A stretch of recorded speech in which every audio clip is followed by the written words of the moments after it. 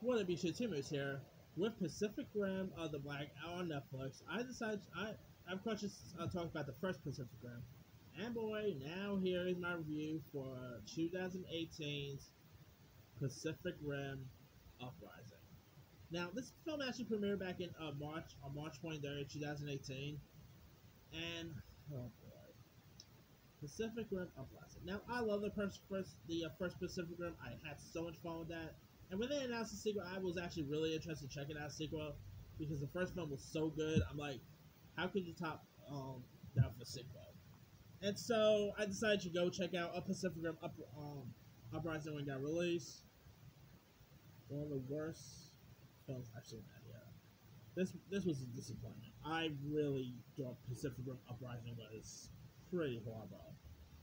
And it's a shame too, because the guy directing it is Stephen S.D. Knight, and he's shown runs some pretty solid TV work.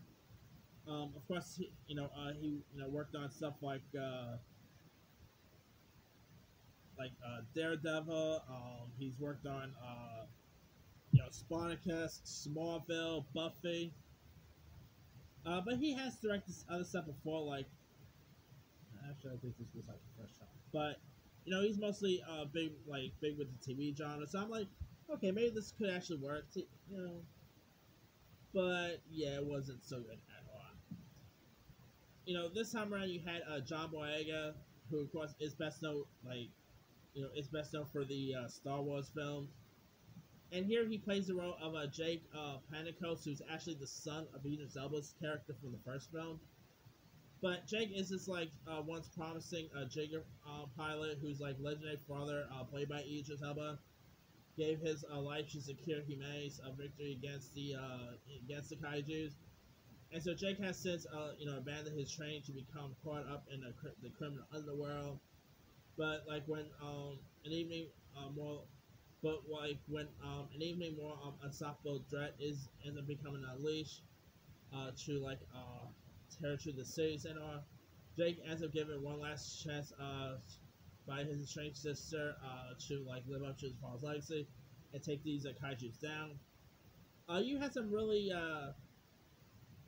intriguing castles here. Like you had Scott Eastwood, who plays Jake's estranged co-pilot.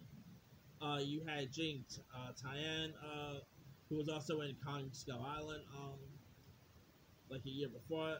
She plays this businesswoman and technologist who joins the Allies with PPDC. Callie Spaney, who's of course was just seen in the recent Craft film.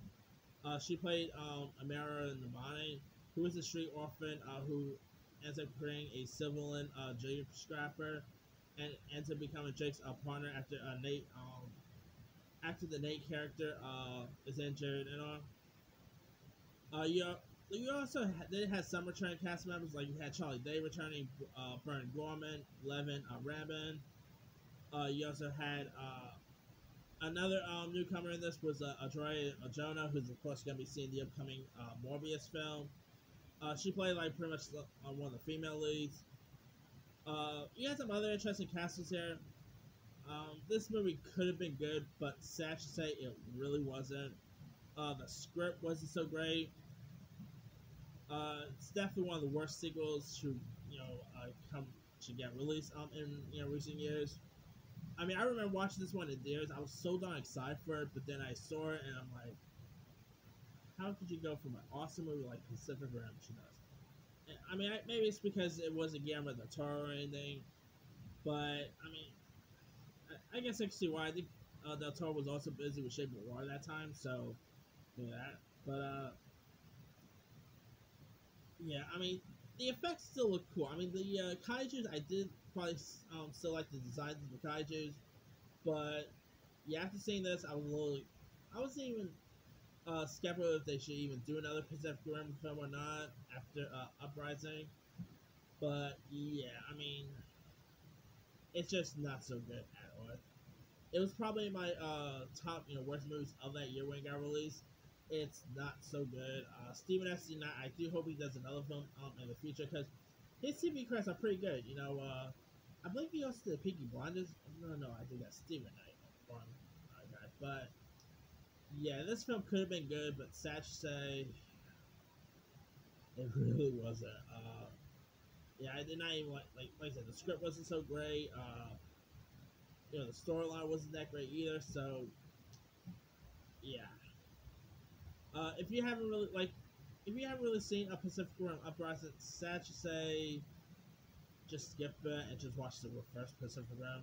Yeah, but anyway, and actually, this was also supposed to be a film that really should have made John Boyega like a star aside of Star Wars, but that didn't happen yet. Anyway, let me leave with you guys. Have you ever seen Pacific Rim Uprising? If so, what story? Did you like it? Did you not like it? And which Pacific Rim film did you prefer, the first one or Uprising? Drop comments below. Don't forget to like, subscribe, hit that bell for more notifications. This is Simmer sign off.